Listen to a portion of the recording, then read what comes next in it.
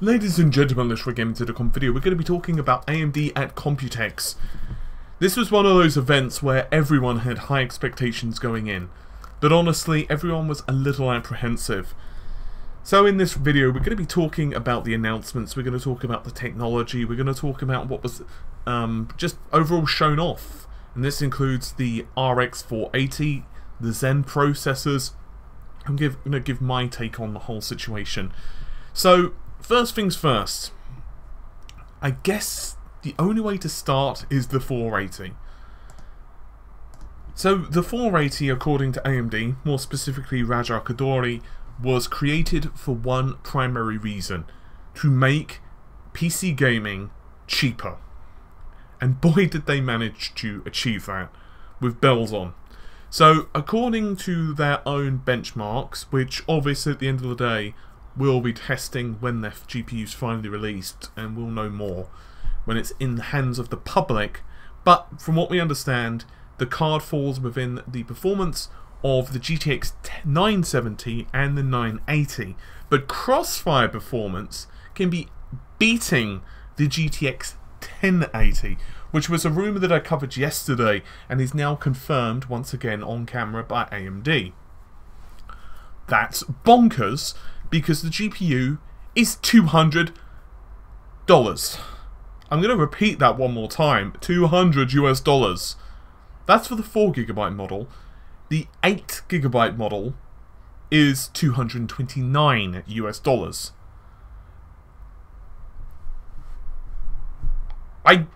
I'm shocked at that pricing.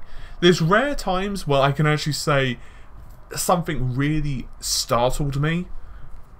That was one of those times, like when the PlayStation 4 announced it had 8GB of memory. I was shocked. When they announced this price, I was startled. I thought, once again, it was going to be much more expensive. Well, not much more, but I thought it was going to be $250 entry level. No, $200.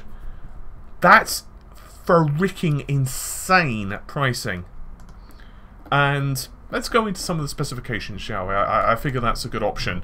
So, 2,304 stream processors, 1266 MHz frequency, a performance of around 5.5 T-flops, and once again 4 or 8GB of memory, 256-bit bus with memory bandwidth of 256GB per second, and a TDP of 150 watts. Oh, by the way, being released this month, June. Kind of militant there, AMD. The reason I'm so happy about this is because the price of PC gaming GPUs, as Raja Koduri mentioned, is really prohibitive. There's a limit of how much money people can spend, and honestly the $200 to $300 crowd are the biggest.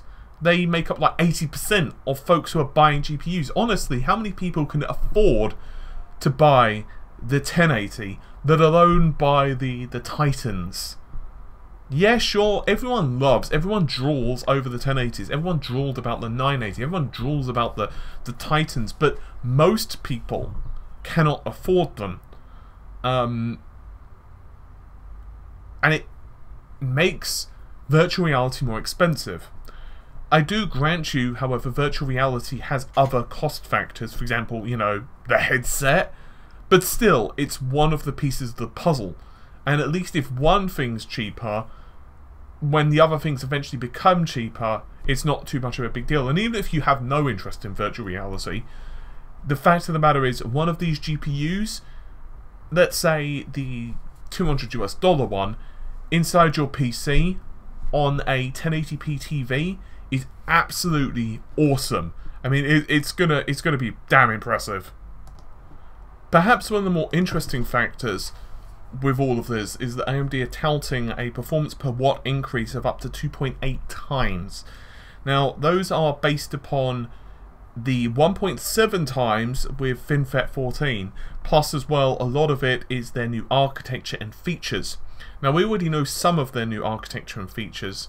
For example, memory compression, which does pretty much what it says on the tin. It compresses data inside the memory while it's being shuttled around. Improved shader efficiency, hardware scheduling, which obviously just better at, well, scheduling instructions across the various shaders, primitive disk card accelerator, which, well, means that it's going to do a test very early on when a scene's being created, whether an object will be visible or not. So let's say, for the sake of argument, you have a trash can in a scene, but you are at an angle where a car is obscuring that. Do you draw the trash can? No, you don't draw the trash can, if you are actually painting it on a canvas. But sometimes the GPU does do stuff like that. So theoretically, primitive disk card acceleration will help that. And it basically means that there's going to be DirectX 12 feature sets, such as conservative rasterization.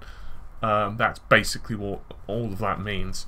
And it's good, because obviously AMD also are pointing out stuff like HDR support, or full HDR support. We're going to have support for the latest displays, and it's all cool stuff. All very cool stuff. I'm interested to see how it's all going to perform in reality, because, imagine for $200 you've got a card which can actually compete with the GTX 980-ish in performance, which was a bloody expensive card on launch, but two of them can basically keep up with the GTX 1080. That's absolutely just crazy to me, and I really want to see what AMD do to the high-end part. Speaking of which, interestingly, there was not a 480X announced. I originally had thought that there was going to be a 36 CU unit, compute unit, which was going to be the 480, and then a 38 or a 40 compute unit version, which was going to be the 480X. That wasn't announced. Whether in 6 months from now, 3 months from now, 2 months from now, we'll see that. Whether AMD don't feel confident yet on the yield, or whether that's just the maximum configuration of Polaris 10, fuck knows. I don't know, and they've not said. So, unfortunately, all we can do is just guess. But I've got to say, the GPU looks premium. And if you saw that, if you saw the design, you're not going to think to yourself, that looks like a cheap piece of crap. Which is often one of the things you do associate with cheaper GPUs.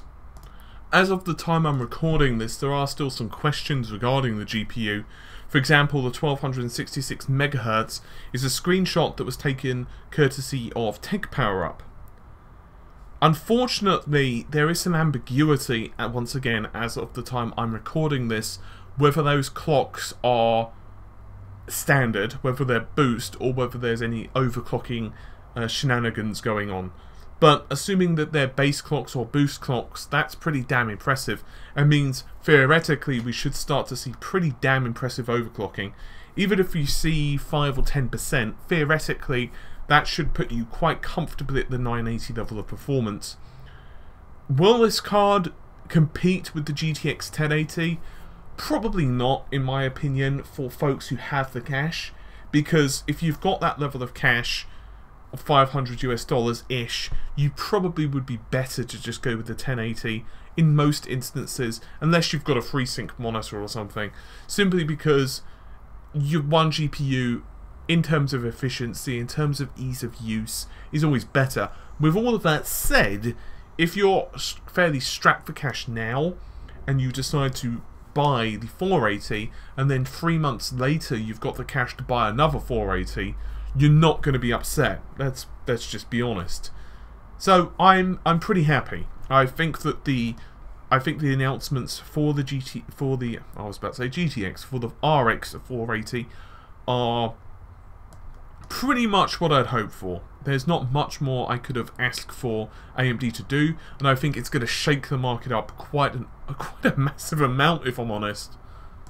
I need to talk about Zen. So unfortunately we didn't get any benchmarks, which I had really hoped that we would see some benchmarks, even if they didn't compare it against, let's say, an Intel system, let's say Haswell or Skylake. I'd really hoped that we'd see something. However, there were some videos that were being actually run, or rather playing, on machines that were using Zen. Now, videos aren't exactly a great indicator of performance, but it does show that engineering samples are working, that they've taped them out, that the cores aren't crashing randomly, and that they're confident enough to at least show things and demo things running on Zen hardware. Admittedly, CPU utilization running something in VLC is not exactly going to crash most systems, but that's not the point. It shows that they are working on the hardware. Lisa Su also confirmed that we're going to see 8 cores, multi-threading, and obviously a return to high-end desktop. And it's going to be scalable as well, so we should see them in other solutions, for example, mobiles, in servers, we'll see them in laptops. After Bristol Ridge is finished, we will see the introduction of various Zen APUs, which is something we kind of knew about anyway, but it's good to hear once again official confirmation. Sue also mentioned that we will see much more information over the next few months about Zen. At the moment, however, the company has reiterated that they have sent samples out to their big partners, which obviously would be the Dells of the world and the various server manufacturers. So whether you're talking about the desktops, notebooks, servers, or maybe even potentially embedded, they are getting good feedback. They are being told, hey, we're actually really pleased with what you're showing off here.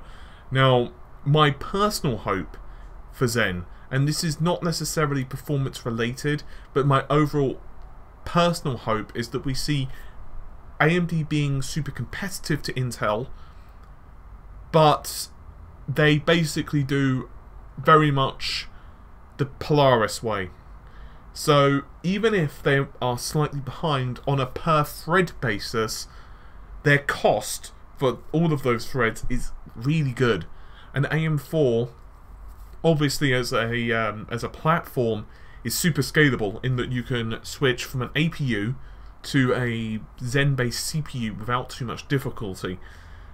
I'm kind of looking forward to all of that, if I'm honest. I also want to spend just a moment talking about AMD's other stuff. I think the company did it in a really good way. It wasn't just like, yeah, we helped do this, we're done. I think that they did it in a very smart way. They're pretty much telling the world, hey, now that our technologies are in our games consoles, and basically we're doing really well with asynchronous compute and stuff, we're not doing too badly now, are we, guys? And I thought that was quite a nice touch. Basically, they are, in their own words, and not quite their own words, but paraphrasing somewhat, they're trying to make it a lot easier for console developers to leverage PC hardware and PC ecosystems. We knew about that anyway, to a degree, but I mean, all you have to do is look at the company's history. We knew that they were trying to do that, but the fact that they actually went on stage and said that that's what we're doing with our architecture, we're building it to make games easy to migrate from, and we're building it so that PC gamers can have the best of both worlds. They can have the performance and hardware potential of a PC, which obviously will ruffle stomp any console. And maybe the Scorpio and Co will do pretty damn well. We don't know, but at the moment, anyway, PC hardware is ruffle stomping the consoles.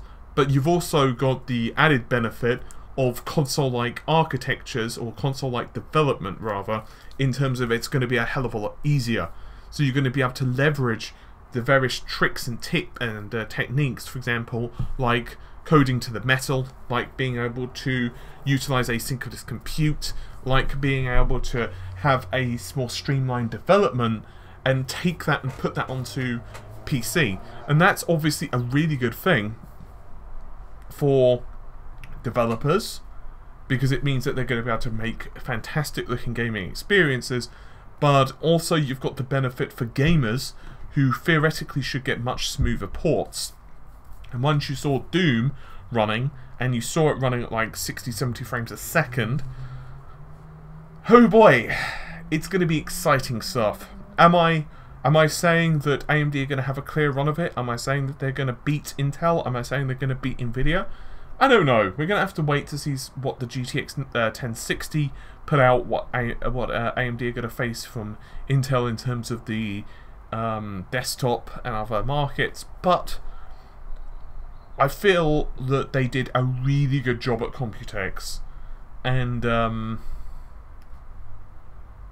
I think the only things I've got to concern myself with now, 3 things. 1, what are they going to do for the high end? Because ultimately, the high end doesn't necessarily sell the most units in terms of numbers, but the high end helps to lead the flagship. Because if a company can say that they have the fastest product, people gravitate to even the lower end products, which to me absolutely makes no sense.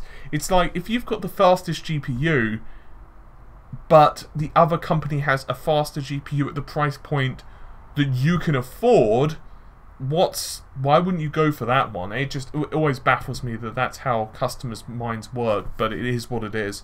And then you've got the what actually is Polaris 10 going to perform like when we get it, you know, when reviewers get it, when you get it in your machine. And finally, what is going to be the real performance of Zen and how is it going to compete?